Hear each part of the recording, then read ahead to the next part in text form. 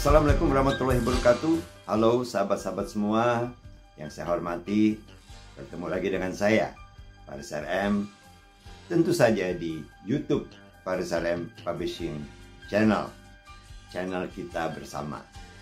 Sahabat, bagaimana kabar Anda selama menjalani ibadah puasa ini? Masih berjalan baik puasanya? Insya Allah saya doakan sahabat semua senantiasa selalu diberkahi, diberi kesehatan, dan dilancarkan ibadah puasanya di tahun ini. Insya Allah kita semua dapat meraih kebaikan dari ibadah puasa di bulan suci Ramadan yang saat ini masih kita laksanakan bersama.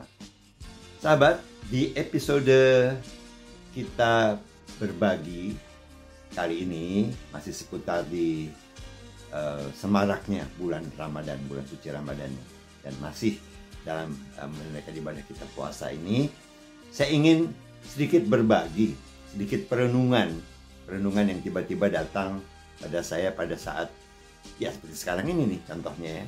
Seringkali ada di saat menunggu buka puasa ya, ngabuburit yang masih mungkin masih sejam lagi kali ya datang. Jadi seringkali ada perenungan yang hadir ke kepala saya. Salah satunya adalah perenungan seperti ini. Seperti sahabat-sahabat semua tahu bahwa di bulan suci Ramadan ini sering banget kita melihat di layar kaca maupun di ranah sosmed ya. Banyak sekali tinjauan-tinjauan, renungan-renungan seputar ibadah puasa tentu saja ya di bulan suci Ramadan ini, dan juga manfaat dan segala macam pada bulan suci. Nah, saya ingin berbagi sedikit sebetulnya simplicity atau seperti yang sahabat-sahabat biasa tahu dari cara berpikir saya yang sangat amat sederhana. Bagaimana sih sesungguhnya manfaat di bulan suci ini? Bagaimana kita memahaminya? Yo, aku ajak ngobrol-ngobrol sedikit. Jadi gini sahabat, sebetulnya kalau banyak pembahasan di saat bulan Ramadan ini tentang manfaat dari puasa ya, tentu saja banyak lah ya. Tapi sebetulnya sesederhananya sebetulnya bisa dilihat dari dasar fondasi utama mengapa kita melakukan ibadah puasa di bulan suci Ramadan ini. Nih kita lihat ya, saya akan mengajak Anda simplicity aja.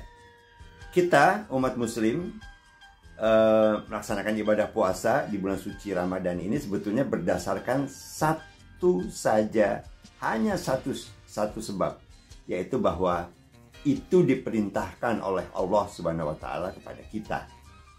Ya, seperti sahabat-sahabat tahu, perintahnya ada di surat Al-Baqarah ayat 183 di kitab suci Al-Quran, yang bunyinya sudah banyak sahabat sering dengar dan kenal, yaitu seperti ini. Auzubillahi minasyaitonirrajim. Bismillahirrahmanirrahim. Kutiba alaikum siyam kama kutiba alal ladzina min qablikum la'alakum tattaqun. Oke, sekali lagi ya. Kutiba alaikum siyam kama kutiba alal ladzina min qablikum la'alakum tattaqun.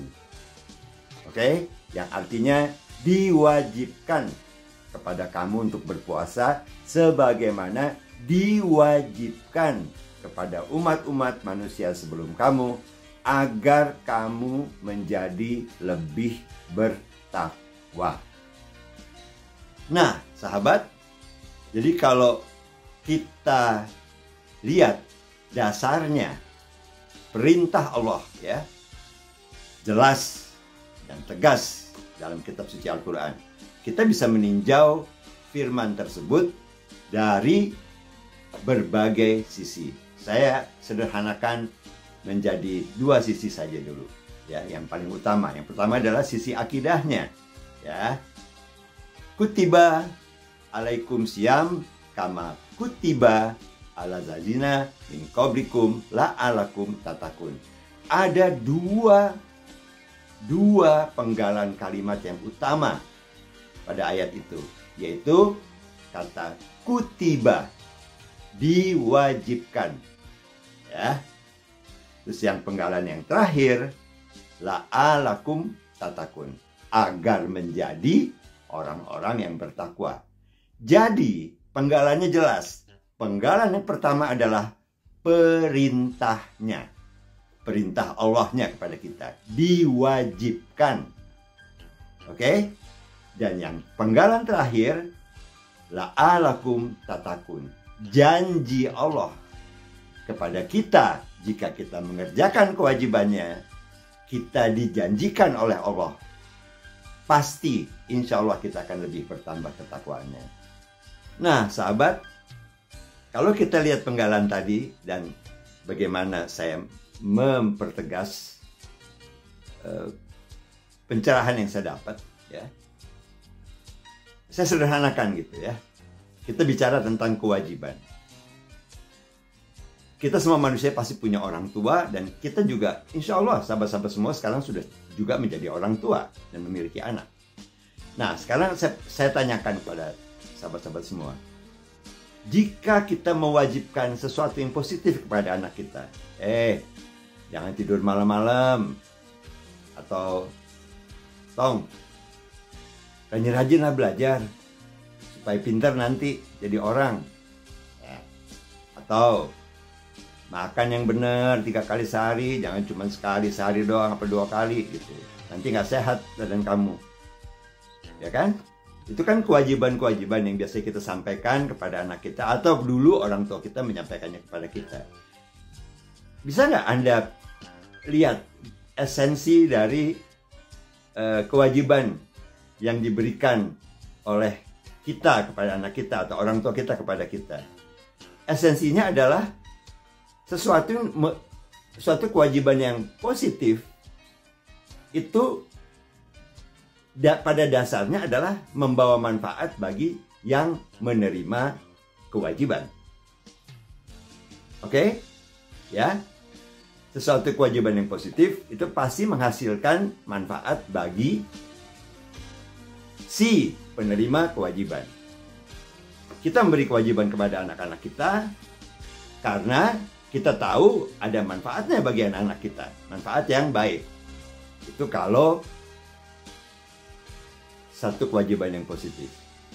Nah, kebalikannya, kalau satu kewajiban yang negatif, misalnya kita mengajak teman kita, misalnya, yuk nyuri yuk, yuk nipu yuk, gitu, ya, itu kan mengajak kewajiban orang untuk berbuat negatif, ya, kewajiban yang negatif. Itu manfaatnya bukan pada si orang yang kita beri kewajiban, tapi manfaatnya lebih ke ego kita sendiri, demi kepentingan kita sendiri. Di situ bedanya. Nah, jadi sekali lagi, kalau kewajiban kita berikan kepada anak-anak kita misalnya, itu ada manfaat bagi mereka. Dasarnya apa sebetulnya kita memberikan kewajiban itu sampai kita mewajibkannya gitu? Karena kita tahu bermanfaat bagi mereka. Kan tidak lain tidak bukan adalah sayang kita kepada anak-anak kita, atau sayang orang tua kita dulu kepada kita. Makanya dia memberikan kewajiban-kewajiban, mewajibkan agar si anak mendapat manfaat, gitu loh. Sehingga hidupnya baik. Itu karena kita sayang kepada anak kita, ya kan? Nah, jadi kalau begitu, nah sekarang kita kembali ke ayat 183 surat Al-Baqarah di kitab suci Al-Quran tadi. Kalau Allah mewajibkan sesuatu kepada umatnya, pada manusia yang diciptakannya, itu sudah pasti. Kalau kewajibannya itu kewajiban positif, itu sudah pasti membawa manfaat yang sudah tidak terhingga lagi gitu. Udah nggak perlu dibahas lagi satu persatu manfaatnya apa gitu. Karena masanya sudah pasti bermanfaat lah gitu. Dijamin. Karena ya Allah Maha Pengasih Maha Penyayang.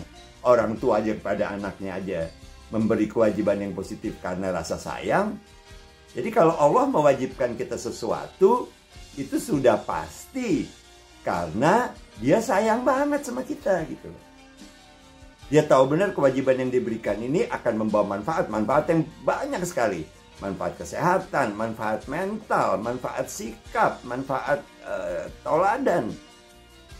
tak terhinggalah.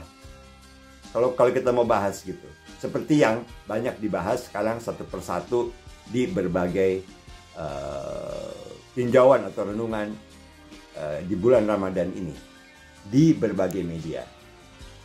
Jadi sahabat, kalau sudah jelas sisi kewajibannya, sekarang kita tinjau penggalan la'alakum tatakun, agar menjadi orang yang bertakwa. Tadi kewajibannya, yang penggalan yang ini adalah janjinya, janji Allah kepada kita jika kita mengerjakan kewajiban yang diwajibkan oleh Allah Subhanahu wa Ta'ala kepada kita. Kita bukan hanya menuai manfaat seperti yang saya katakan tadi, tapi secara quality, ya, secara kualitas, ya, kita juga dijanjikan Allah pasti insya Allah menjadi manusia yang lebih bertakwa. Ya, kata-kata takwa ini sebetulnya pemahaman tafsirnya itu banyak sekali macamnya. Tapi mungkin salah satu yang kalau boleh saya sampaikan pandangan saya tentang satu ketakwaan adalah satu bentuk kepatuhan, satu bentuk sikap kepatuhan juga didukung dengan bersyukur, ada rasa syukur di situ, dan juga didukung juga di situ ada rasa berserah diri. Berserah diri ini bukan pasrah, ya, beda dengan pasrah. Berserah diri ini ada upaya, namun akhirnya menyerahkan segala keputusan akhir pada kehendak Allah Subhanahu wa Ta'ala. Jadi sahabat semua, itu kira-kira renungan singkat sedikit yang bisa saya sampaikan lewat episode berbagi kali ini. Masih dalam situasi di bulan Ramadan, insya Allah puasa sahabat-sahabat semua dilancarkan dan kita semua bisa memperoleh rahmat, berkah, dan ridho Allah di hari kemenangan kelak. Saya Fariz untuk Fariz YouTube Publishing Channel. Sampai ketemu, salam sehat, insya Allah barokahlah, dan insya Allah senantiasa selalu dalam tuntunan Allah yang Maha Kuasa. Assalamualaikum warahmatullahi wabarakatuh. Sampai ketemu lagi.